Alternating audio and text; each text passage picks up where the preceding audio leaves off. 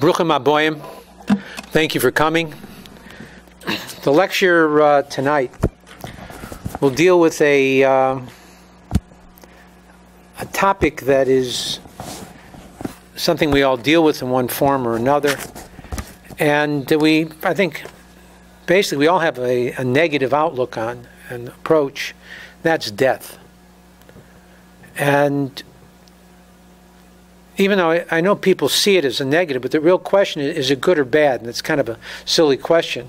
No one really wants to die. And in fact, if anything, we fight to stay alive. So, crazy as it sounds, it's all part of life. There's a Pirkei Avot in the Ethics of a Father. Rabbi Yaakov says that this world is like a lobby before the world to come. Prepare yourself in the lobby so you may enter into the banquet hall. So, this world, I think the best way to compare, to understand what this world's about, is I think the baby in the womb gives us a real direction on what life's about, and whether death is really death or not. That baby's in the womb for generally 9 months. And the truth of the matter is, Barbara Walters does one of her specials and goes in and interviews the baby and says, "Would you like to be born?" The baby's going to say, "Why? I am totally content here. I have everything I need." And then when she tries to explain to the baby, but you don't get it, there's a world out there with people. And he says, "What's people? What's people?" And there's birds, and there's flowers, and there's trees. He doesn't know what she's talking about. You'll be breathing air. Baby's in water. Everything that's open in the womb is closed when the baby comes out. The baby, the umbilical cord, becomes the key to everything. And when you come out, it's an innie or an outie. It doesn't make a difference. Baby's not eating. Baby's not seeing. If she tries to tell the baby about color, what's color? None of these things happen. So, and we don't hear about, on the news, baby escapes the womb. A mother would love to see that happen. Women have to push strong and hard to get that baby out. That baby does not want to leave. And it's silly. Why would a baby want to stay in the womb? Look what this world is. And yet the baby wants to stay.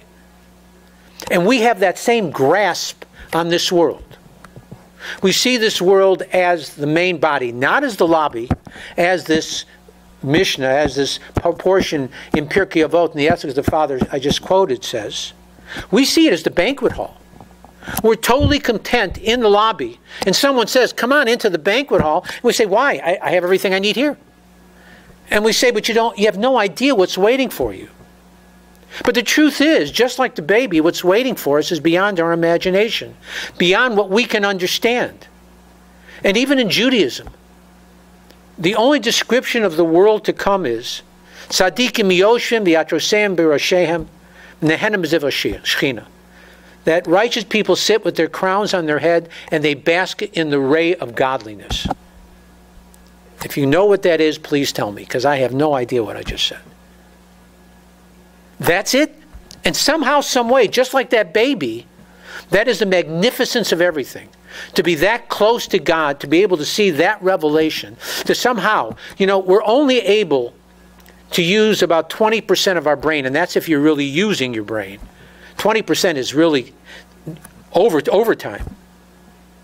What's the other 80 for? And the answer is that we could understand God on a much higher plane if we weren't limited by a body. In fact, we believe that the soul resides in the brain. So that becomes the key.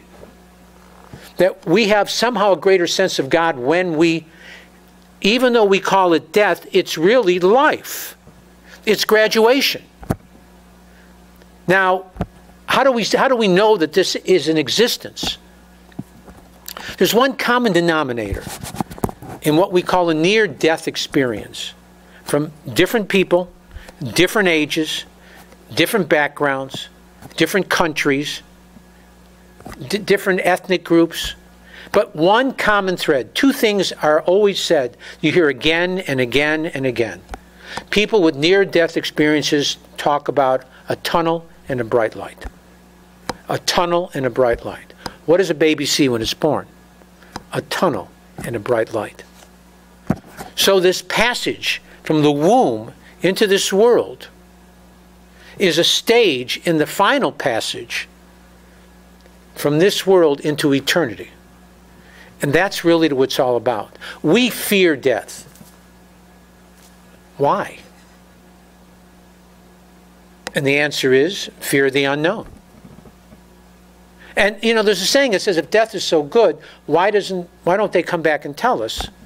And I always say they're having such a good time, they forget all about us, and that's why they don't come back. But in reality, how do we have a proof? How do we know? A, that there's a next world, and B, that it's good. And the truth of the matter is, the Torah itself gives us a story that proves the fact to be true. We see, when you talk about kindness, there's only one name that comes to mind.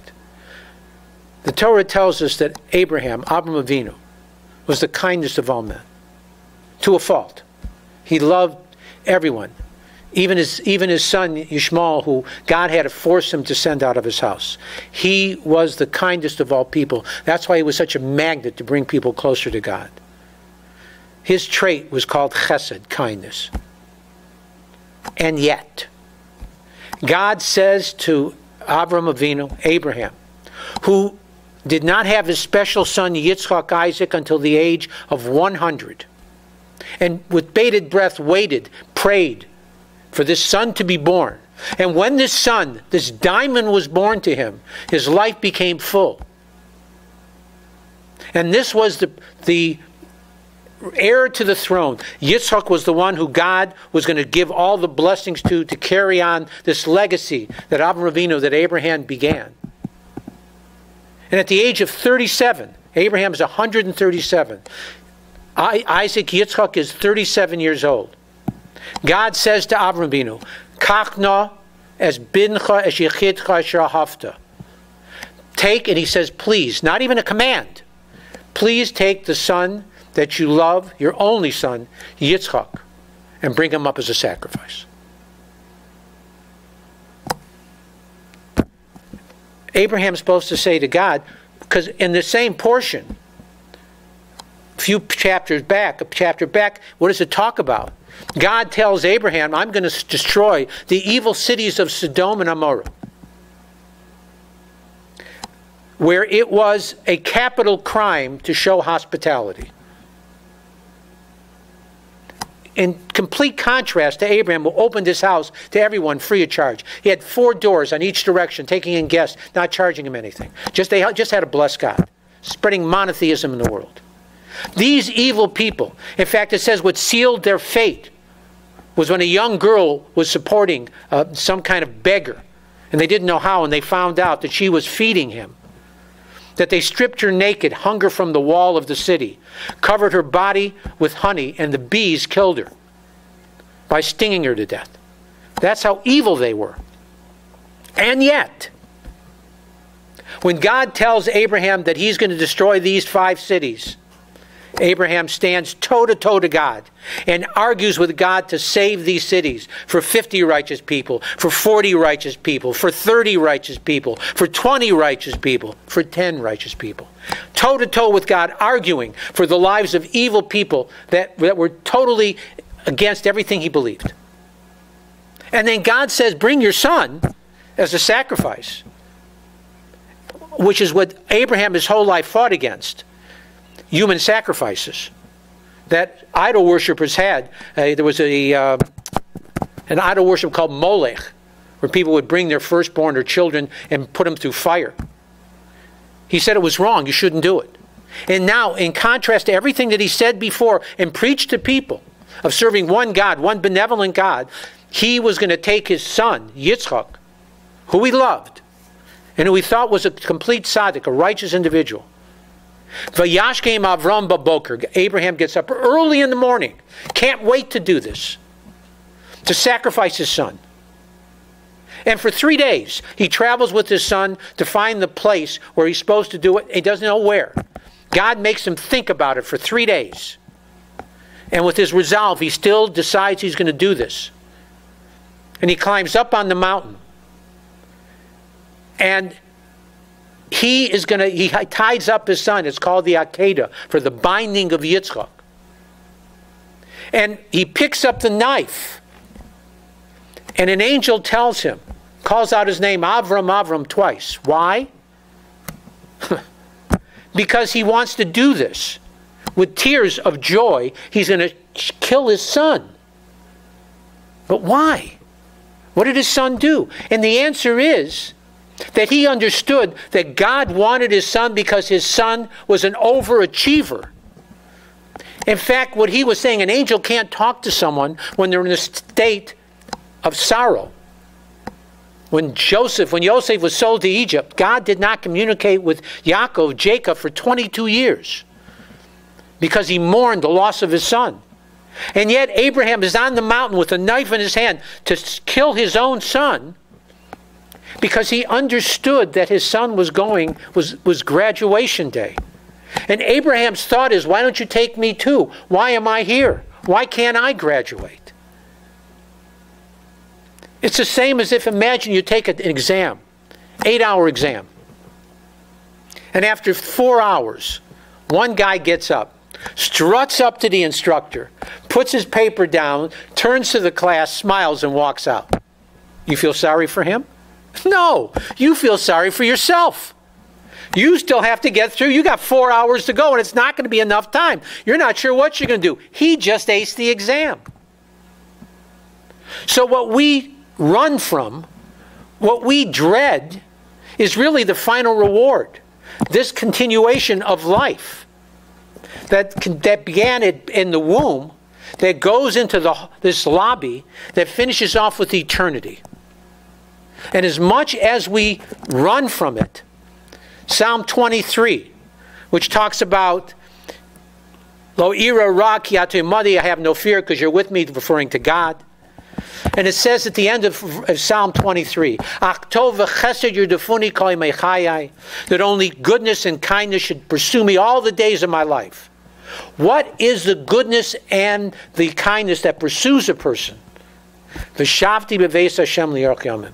That I should stay with God, live with God, dwell with God till the end of time. That's death. That goodness and that kindness is the final reward that we all strive for. That's what life's about. This is a world of action. Why are we in this world?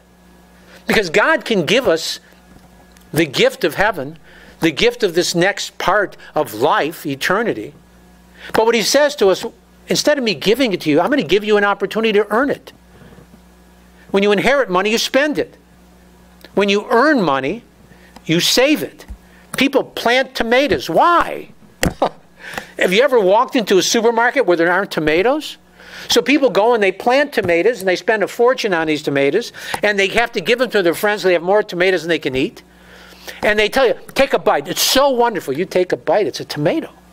Not to him. It's wonderful. Why? He planted it with his own hands. He has the joy of doing that. And what God says is, I'm going to give you the joy and the ability to move on to the next world and to find your place by earning it. And this becomes the key. So death is really not the end of the game. Death is really the final chapter of what it's about. It's graduation day. Imagine a young man who's in college and just keeps getting degrees and just stays there and never graduates.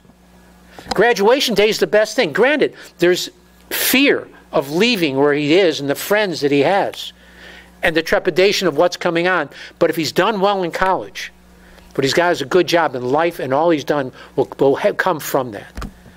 And next time we get together, we'll continue on this theme about what life's all about, the true life that we call death. Thank you for coming. God bless and have a good Shabbos.